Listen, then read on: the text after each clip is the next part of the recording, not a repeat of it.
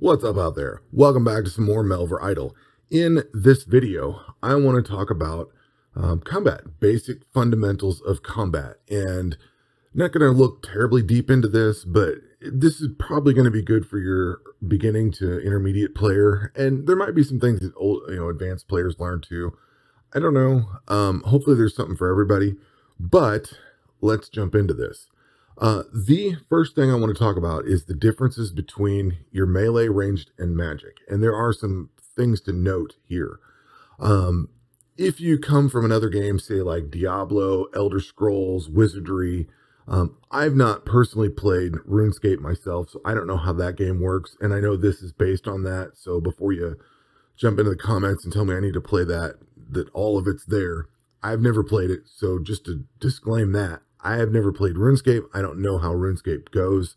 I come from more of a standard RPG background, like I said, Wizardry, Diablo, stuff like that, where you pick a class and you play through the game as that class. This is not that. You are going to need all of the melee. You're going to need the ranged and magic. Because when you get into the end game, especially like this Into the Mist, once you get into that, there are checkpoints that actually stop and say you can only use melee here, you can only use ranged, or you can only use magic. So there is no, you don't just pick one class and run through it. If you followed me on my original hardcore character, you'll note that I started off with magic and I said, hey, I'm not usually a magic player. That's because that's the mentality I was in.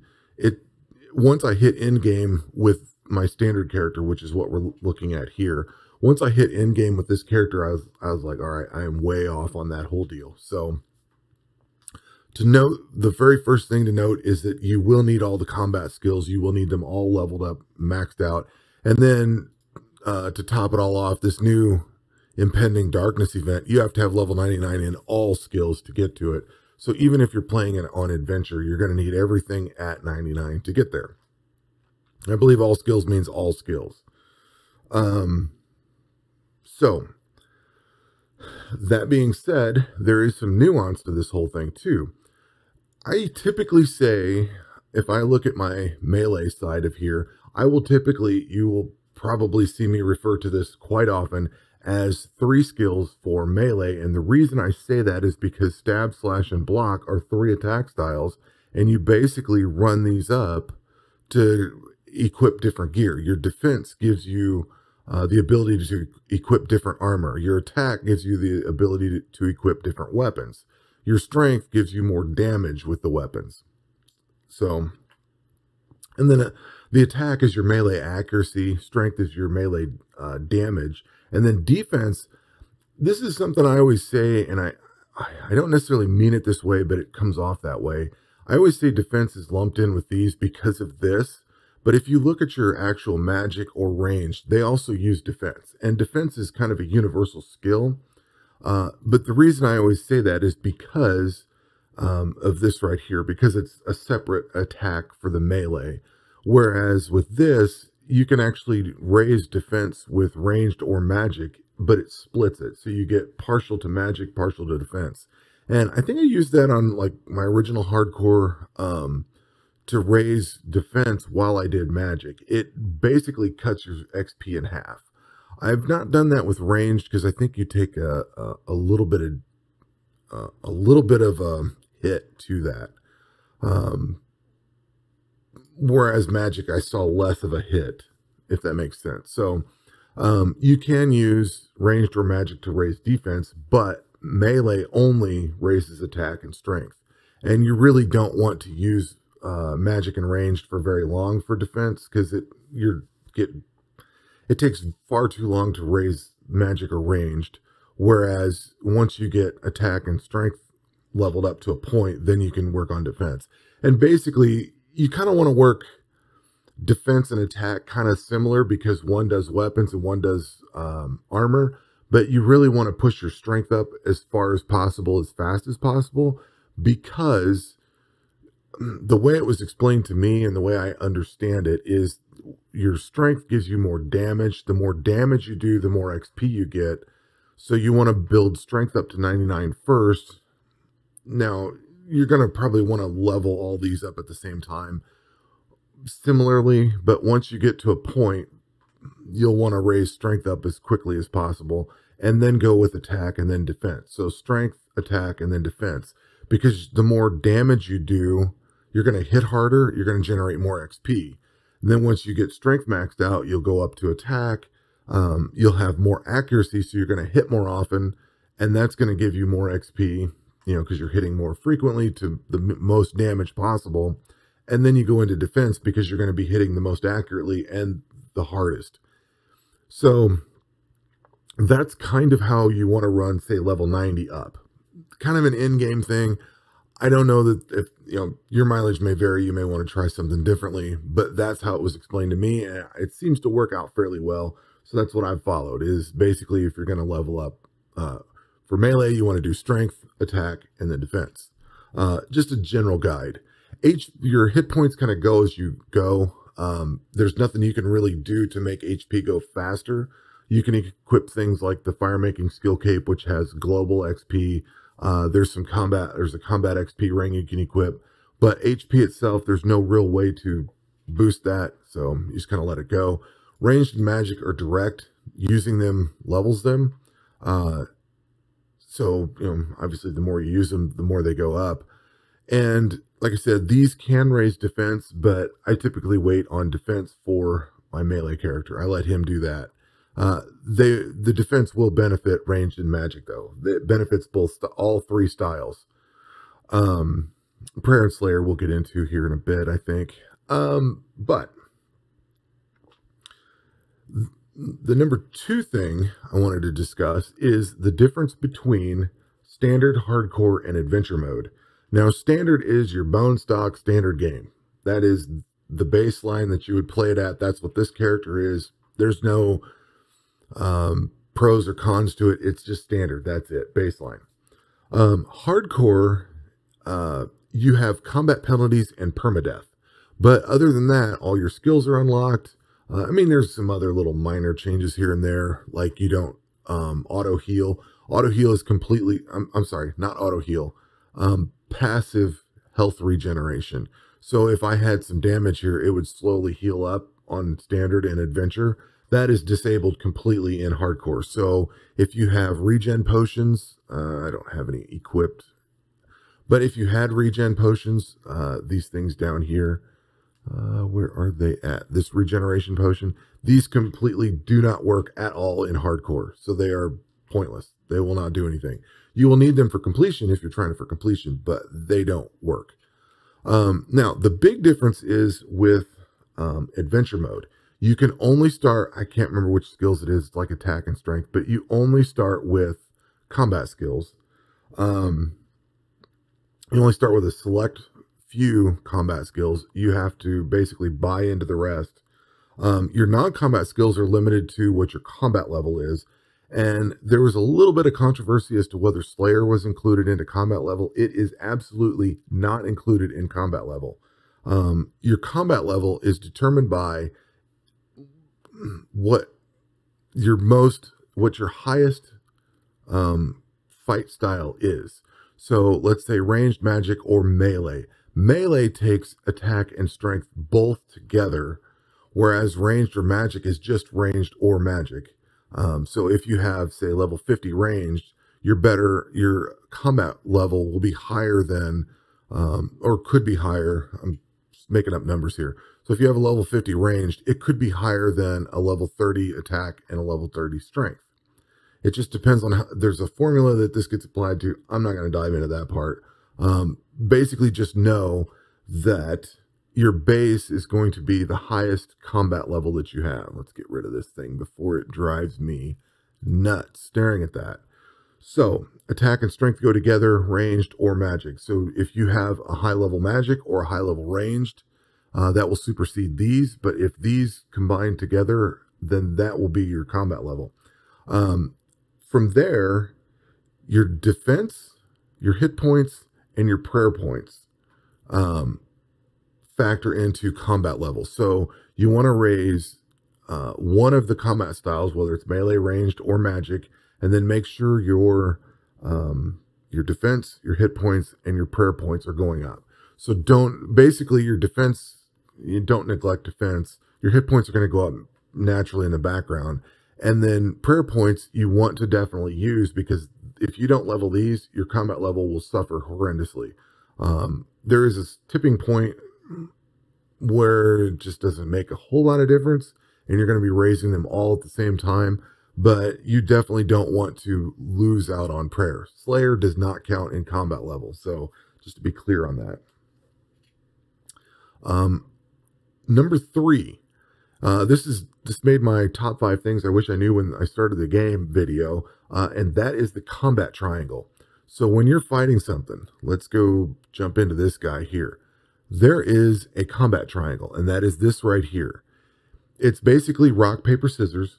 So think, rock beats scissors, scissors beats paper, paper beats rock, that kind of thing. That's the example I use. That's probably what they use on their wiki page, I'm guessing, because it's pretty much what it is. Melee will defeat ranged, ranged will defeat magic, and magic will defeat melee. You will basically get a bonus for doing that. So this is a melee character here, or a melee enemy that I'm fighting, and I'm using the magic fighting style, so that gives me a 1.25 multiplier for everything. My damage reduction, everything gets a bonus here. If I switch over to melee, this is melee to melee, there's no change. I don't get a benefit, and I don't get a reduction. If I switch over to ranged, I'm actually going to take a deficit or a debuff, however you want to call this. So I lose damage against this guy. Works for everything. So you can actually tell if you go up into whichever combat area you're in, it will show you the type of combat you're going to fight. So with this ranged Goblin, I would fight him with melee. I would fight this regular Goblin with magic. Now, early on, you're going to be probably using a lot of just straight melee, because you're ranged in magic take ammo, if you want to call it that, runes for magic, and bolts or arrows for ranged. But your melee just lets you beat on things, and it doesn't really cost anything. So early on, you're probably going to be working with melee for the most part, and a lot of this stuff won't matter. It's once you start getting into these Slayer areas, and especially once you get into the dungeons and get higher in, you can actually go through the dungeon, and as the dungeon changes, like different monsters, especially like, say, the god dungeons, they may use mostly melee, but then spit in a few ranged or magic, and you can actually manually fight the dungeon and switch between your combat styles, especially something like this Impending Darkness or Into the Mist.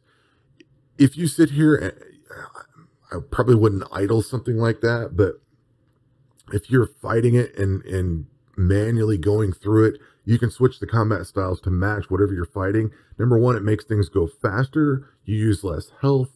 You use less materials.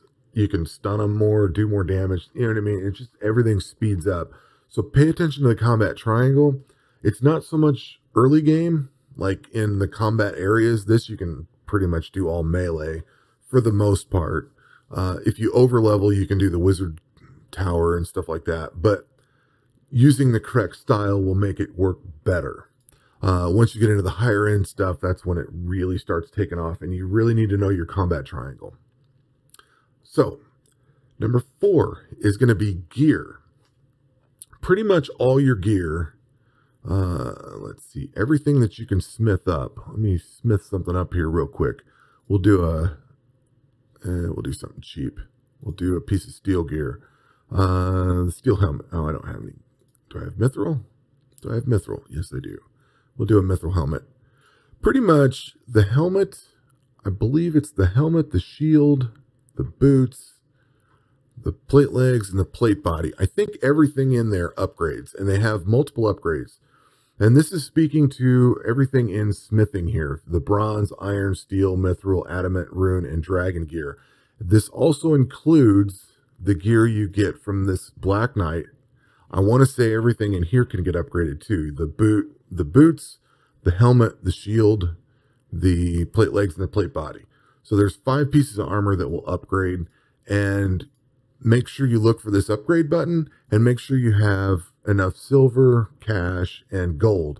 This one's going to do upgrade here to this S tier. These start adding damage reduction at some point. Like once they're fully upgraded, they will add some damage reduction.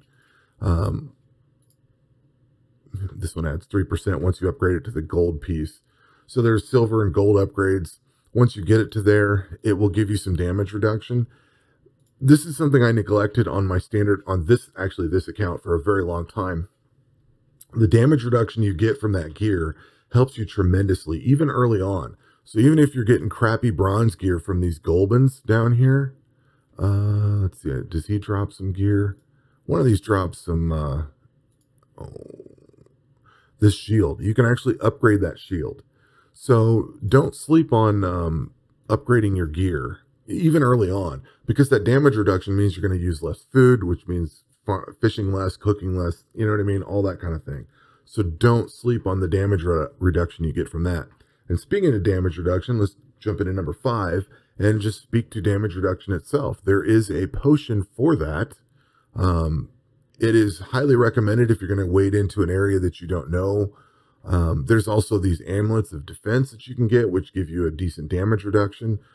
Pretty much all your gear, all your armor is going to give you damage reduction. The things that don't, if I go into bank, I don't think I have anything. Like the gloves and stuff, some of your gloves don't offer damage reduction. Let's see here.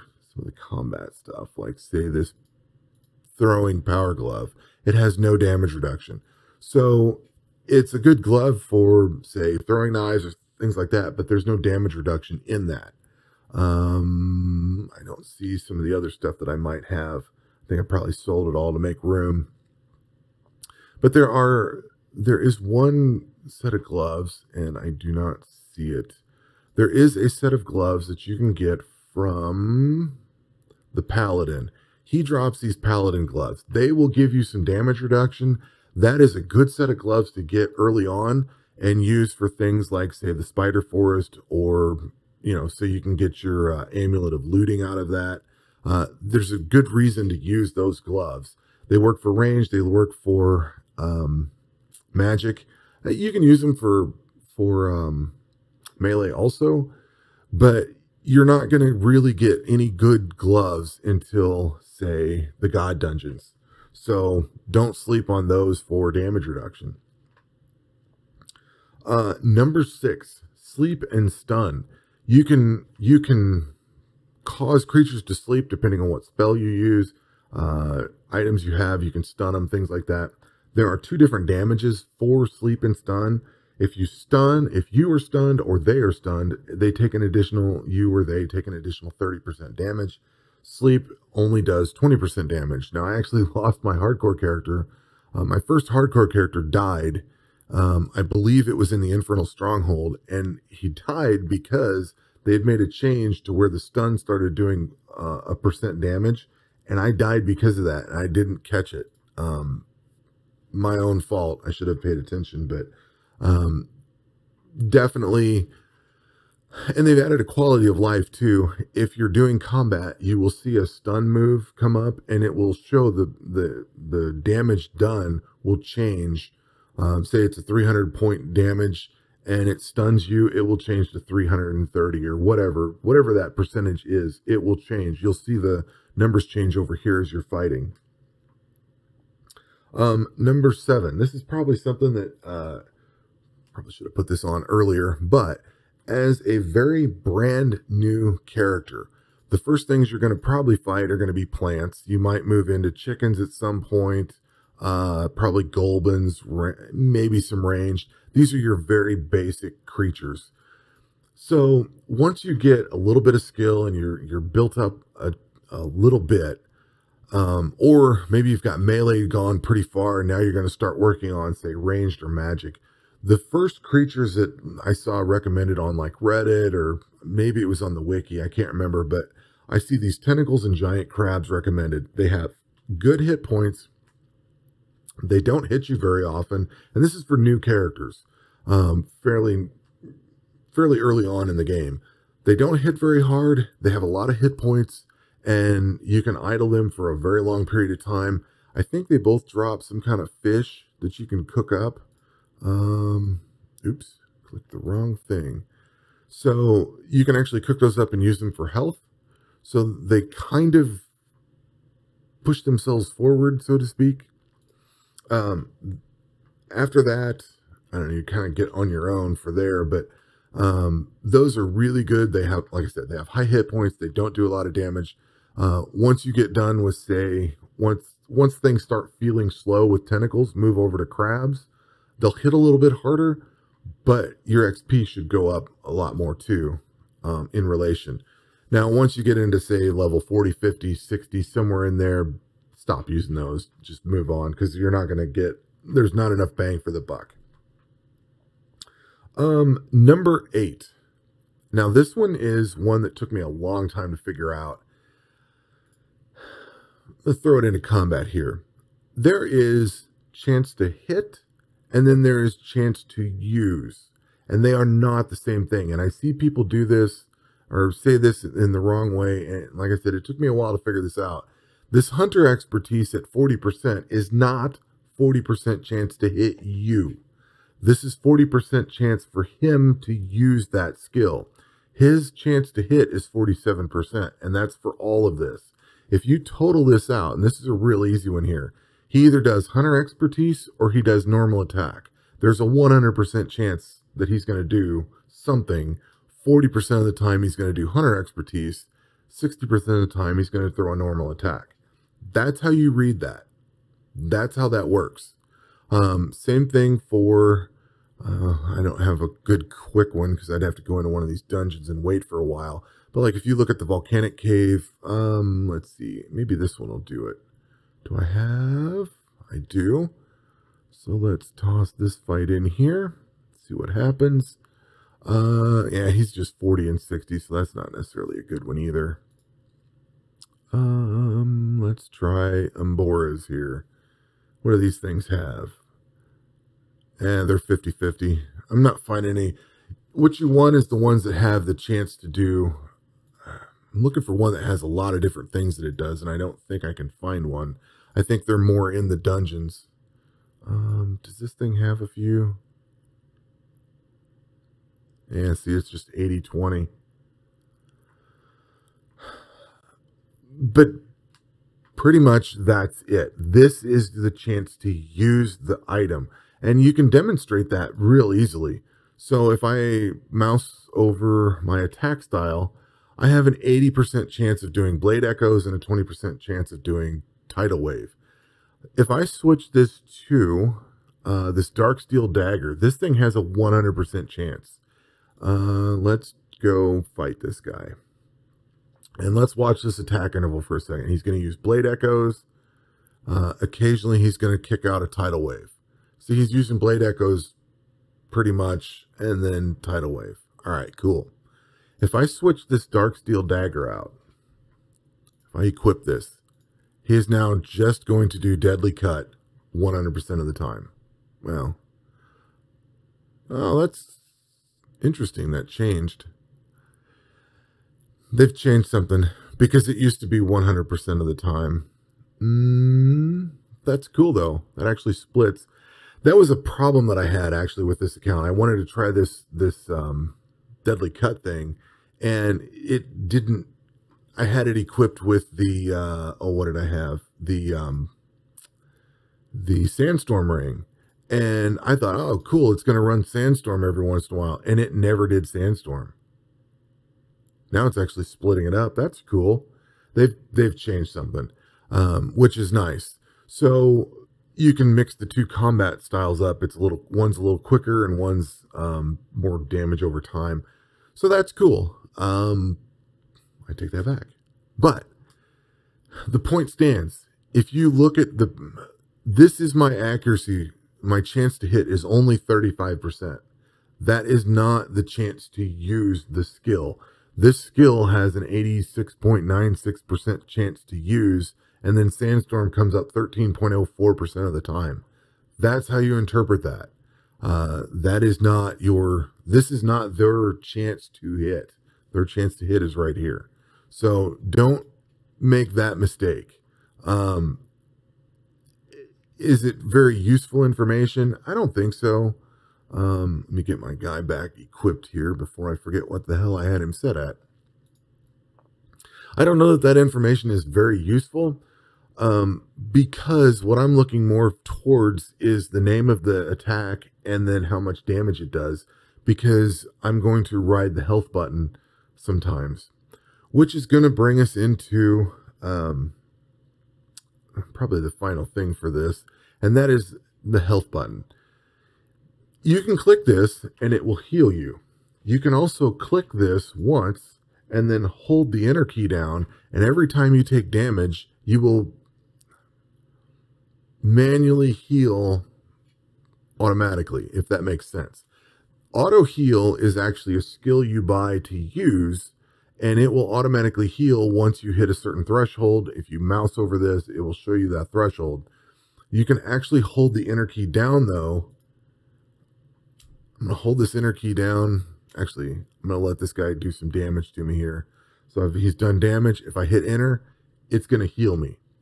So you can actually hold the enter key down and use that to heal up in combat. That will allow you to get into some higher level dungeons. That will allow you to get into some fights you probably shouldn't be in. Like, I'm able to take my melee character into, say, the Earth God dungeon. The Earth God dungeon you should really tackle with magic. But if I follow the combat triangle and, you know, a lot of the things we discussed earlier, have the right damage reduction, have all my armor upgraded, have all my stats in place, I can actually go into that and fight that dungeon with a melee character using the combat triangle to have the correct style of fighting against it if I have everything ready, which is usually going to be ranged. So melee and ranged goes into the Earth God dungeon. I can mow through everything in there, use the hold enter button method of healing with auto heal, because there are certain things that will just flat out kill you because you just don't have enough health and you can't hit the enter key fast enough to make it go.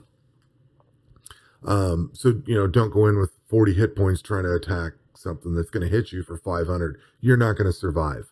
But you could say if something hits for 501 and you have your auto eat, or let's say my auto eat's 436 as a real example here, and I go into something that has a chance of dealing 437, 500, something like that, I could attempt that fight manually healing through it. Now, it will reset your attack. So if your attack interval's kicking across and you manually heal by either clicking this or hitting enter, now make sure you click the button, left click this and then hit enter. Don't just start hitting enter because it won't work. You have to click that first. But you can actually tackle bigger stuff. It will reset your attack interval. So say something has a damage over time and it's fire and it just keeps ticking down. Those are probably not going to do enough damage to kill you, but they will use up a lot of health. As you hold that enter key, you'll just watch your health or watch your food get used up really quickly. So be careful how you use that. It can get you into trouble, but it can also get you into dungeons that you wouldn't normally be in and maybe get some gear out of. Oh, yeah, this video's gone on for a long minute. That will do it for this video. Prayer and Slayer, there's not really a whole lot to add to this. Use prayer as often as you can. There's some really good prayers. They've added a few. I don't know all of them. I'm pretty much on all my characters at the end game portion, so I'm using everything down here at the bottom. But the one to note is this protect item skill or prayer. Aside from hardcore, if you're playing on adventure or standard, you have a chance of losing an item when you die. You don't always lose an item, but you have a chance of it. If you equip this protect item, it will burn a lot of prayer points off, and it doesn't really give you XP for using prayer, but it will not, you won't lose an item when you die. Now, hardcore, it's not going to help you at all, so it's pointless there. But if you go into a dungeon that you're not sure of, you don't know if you can idle it, you don't know if you can survive it, equip that turn that on and it will help you out. There's also Protect Magic, Ranged, and Melee. These reduce, I thought they were 85%, but I guess they're 80%. They reduce the chance of the enemy to hit you by that percent. So this is chance to dodge, which goes against their chance to hit. You'll actually see that drop down. If I jump in and fight this guy and I say do Protect Melee, this chance to hit is going to go down to 20.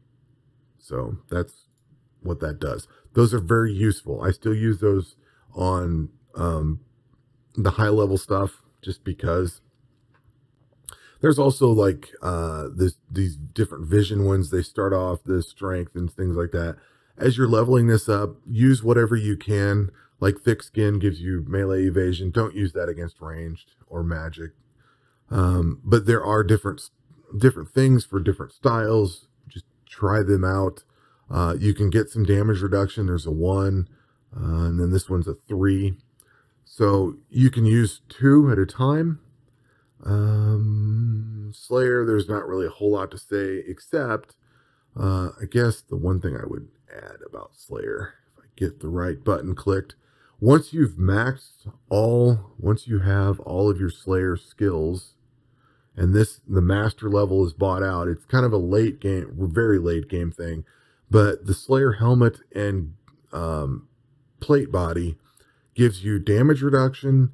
It also gives you, if you notice on here, it says 3% chance to double items in thieving, 40% Slayer skill, which at this point it doesn't matter, but then 20% Slayer negation and 3% chance to double item loot in combat. So you gain some thieving abilities with this thing too. So if you're hurting for money, like say an adventure character, you can equip that and get more money out of thieving. So that will now do it for this video, not episode. Really, it's just a video. That will do it for this video. Thank you for sticking around, and hopefully you found something that was useful.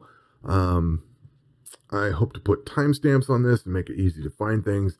And that will do it for this video. We will catch you on the next one. Take care.